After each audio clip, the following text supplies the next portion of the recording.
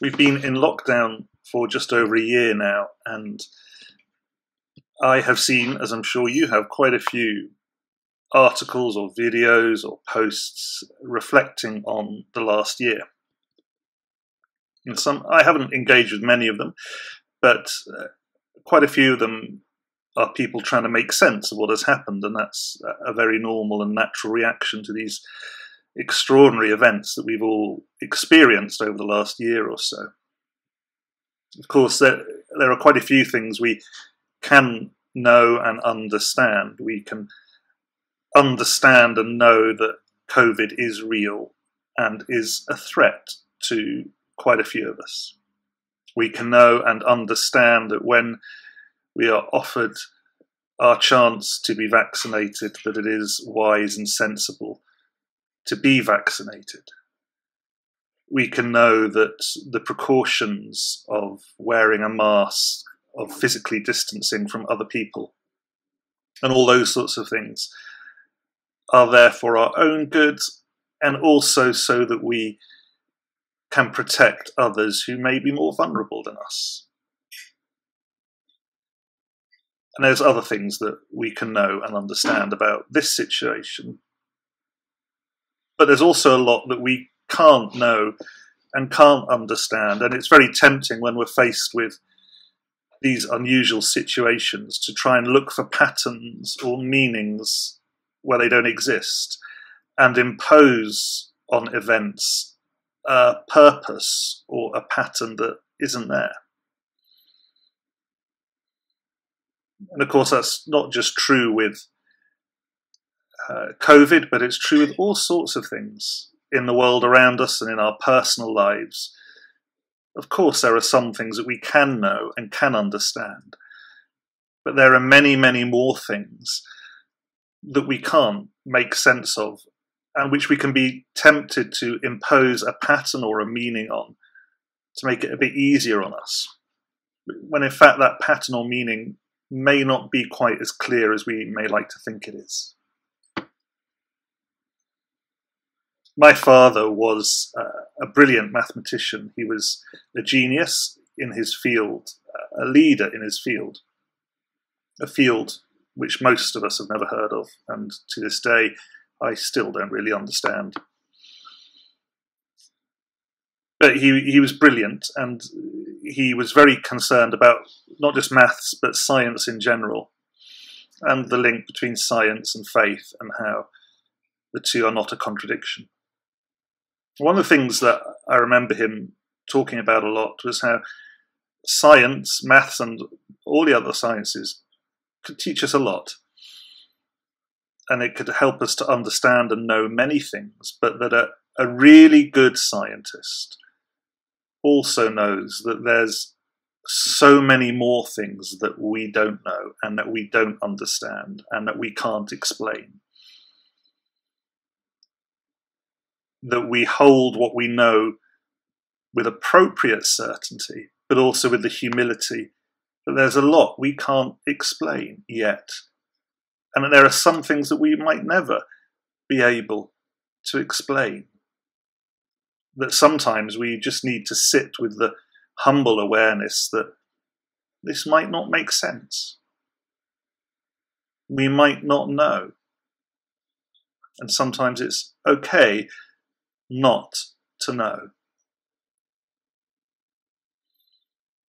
Those thoughts were all rattling around in my brain as I was looking at the account of the crucifixion as it is written in Luke chapter 23. And there's quite a few things about it that don't really make sense. I was thinking particularly about how much silence there is from Jesus. I mean, before Pilate, there is silence from Jesus.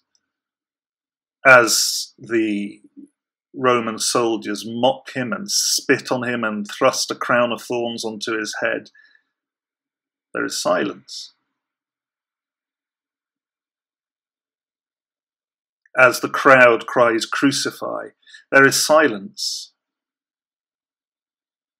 What words he that are recorded for us of Jesus are few and are not directed at those who could alleviate his death sentence, but rather at others. The thieves either side of him. A prayer of forgiveness for the soldiers. A cry of abandonment, quoting a psalm. And a final prayer of trust. Father, into your hands I commit my spirit. It doesn't make sense. If someone is wrongly accused of something, we expect them to cry out. And I'm not saying that if someone is wrongly accused of something, they should be silent. I'm not saying that. What I am saying is Jesus' silence is striking. Maybe a little upsetting. Maybe a little troubling. It would be easy to try and impose a meaning or an explanation on Jesus' silence that might not fit.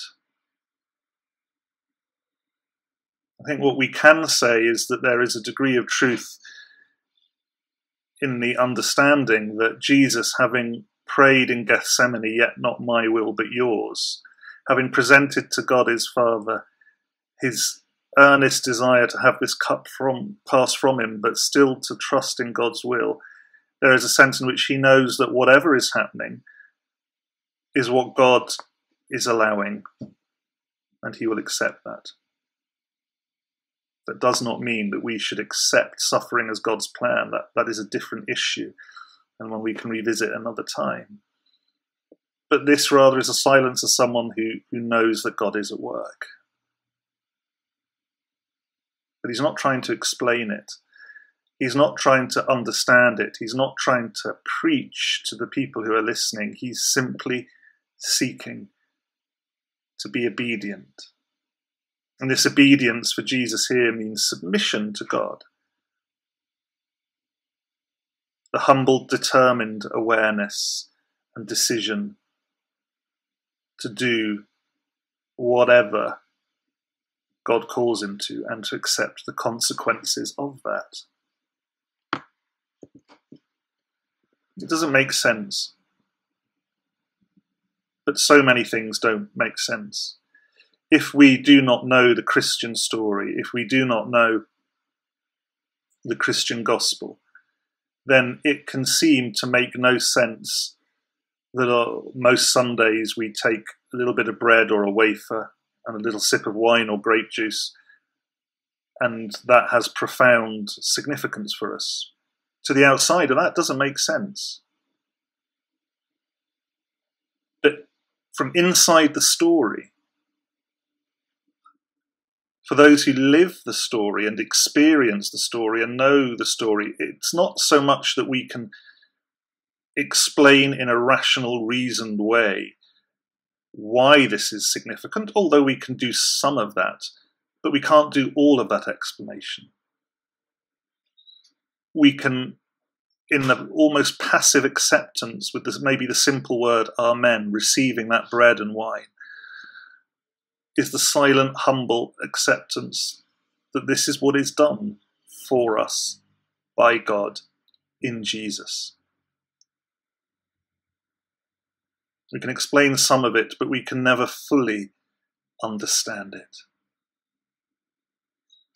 It makes some sense logically, but from the inside it makes a deeper sense, a sense at a level that is perhaps more profound than mere provable truths.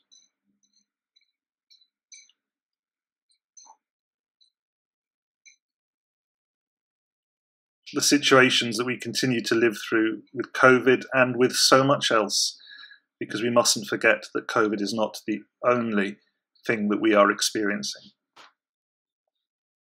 A lot of it doesn't make sense. It's too painful, too unpredictable, too seemingly random or uncontrolled to make real sense. But maybe from inside the story, we who know that we receive the bread and the wine, we can know that even though we don't understand everything, we are receiving the bread and wine that reminds us of a Jesus who, in silence, accepted what God was doing. And that allows us to hold things together that might seem contradictory. We can enter into lament and sorrow and sadness and grief, and we can feel and experience those things deeply and profoundly, and it is not wrong for us to do so. And we can also celebrate victories and resurrection on Sunday and other answers to prayer, big and small, at the same time as we mourn and lament. Because although it doesn't make rational sense, perhaps, to hold those two things together at the same time, it makes a deeper sense from inside the story. Because most of our life, really, is spent somewhere between Good Friday and Easter Day. Knowing that Sunday is coming, that resurrection, that celebration, that joy is coming, but also knowing that we mourn and grieve and question and wonder. And it's okay to feel both those things. What does that mean for you this Easter weekend? To sit in silence, holding those two together. And what part of your life do you need to hold those realities together? And what part of your relationships can you see one person more tending towards Good Friday because of how life is for them, and another tending more towards Easter Day because that is what life is like for them, and it's okay for both to be together in that. That's the meaning of community. That's the meaning of the Christian family, the church, that we have both around us, and that's okay. So as we move through Good Friday and into Holy Saturday and into Easter Day, let's do so holding these strange contradictions, this lack of making sense. Let's hold this, not dismissing the contradiction and paradox, but perhaps allowing it to do a deeper work on us who are inside the story, able to hold these things together. Amen.